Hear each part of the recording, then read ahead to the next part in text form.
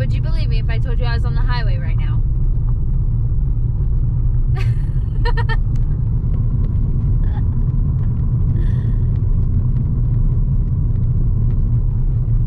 Welcome to Alaska.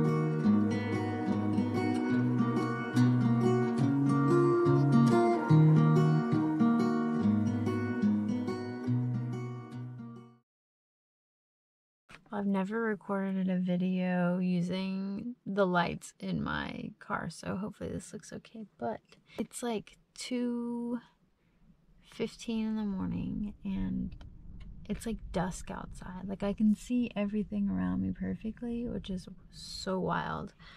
I've been driving for 5 hours. Got a late start because I didn't get off till 6 and I had to go walk the sled dog that I'm responsible for, so anyways, so I'm pulled off on the side of the road and I'm just gonna sleep in the backseat of the car for now. Hopefully I don't get a knock. There's a van in the same like parking area, maybe like a quarter of a mile away. But also, you know, I'm in a car, so I don't know. And I don't have any shades for my windows. I'm just gonna straight up sleep in the backseat. I don't care. This was literally like me whenever I had my Nissan, whenever I first started traveling.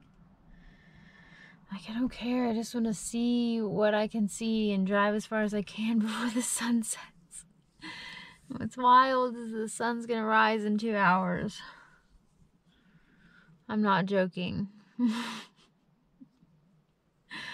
kind of wish I was because I need to sleep in, but I've made peace with the fact that even if I only get a couple hours of sleep, that's fine.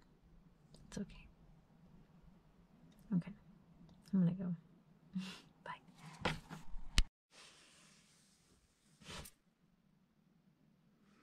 I survived the night of camping, and this is my view.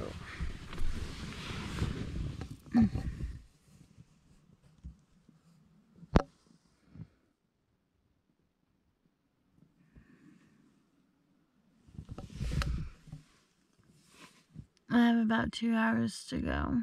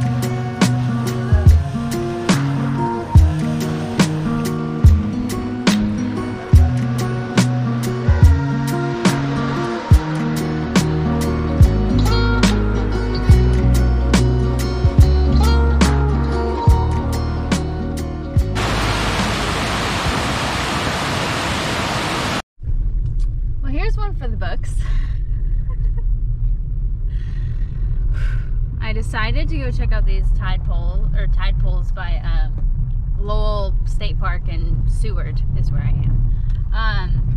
So I drive down this like dirt road 2 miles to get there. Well, I go to leave. She said that the road is closed until 5. So there's no way out, and I'm stuck here for another 3 hours, which really sucks because I was gonna go hike to a glacier, but I guess they just randomly opened it for 1 hour during the day, and I just so happened to sneak in during that hour. So I'm gonna go sit on the beach for 3 hours because at least I have that to do.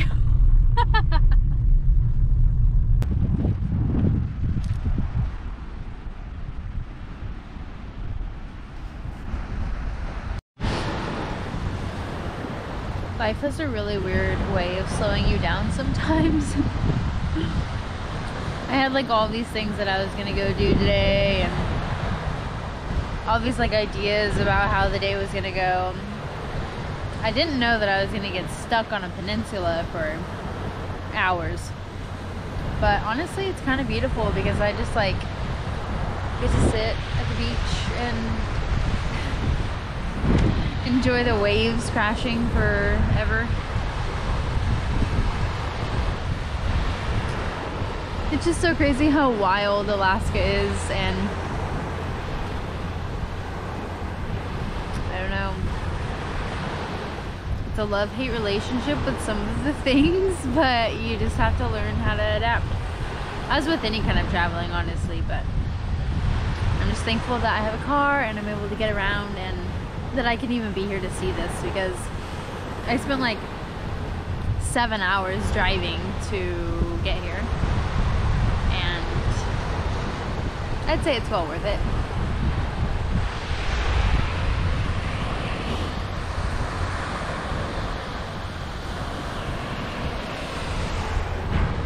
One more thing, today is exactly 1 month since I boarded a flight to Alaska, and I think it's just now setting in that I like live here and that I'm not just visiting, and I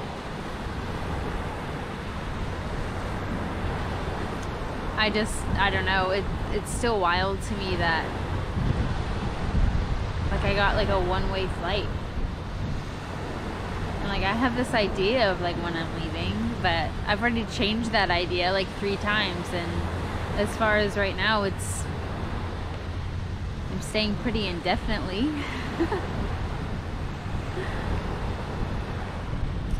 So yeah, I live in Alaska. Look at my campsite.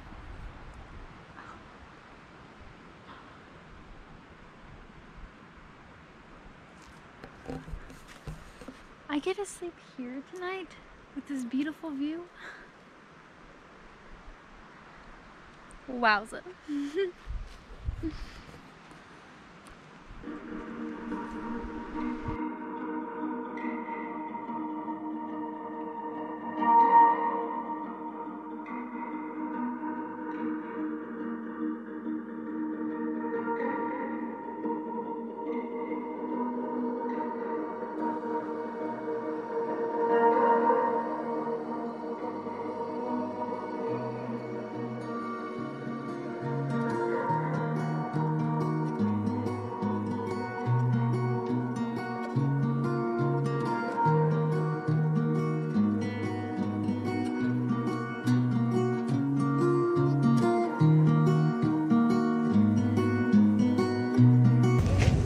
The resident orcas travel in their familial pods, so these are brothers, sisters, aunts, uncles, grandmother. These orcas stick with their families their entire life.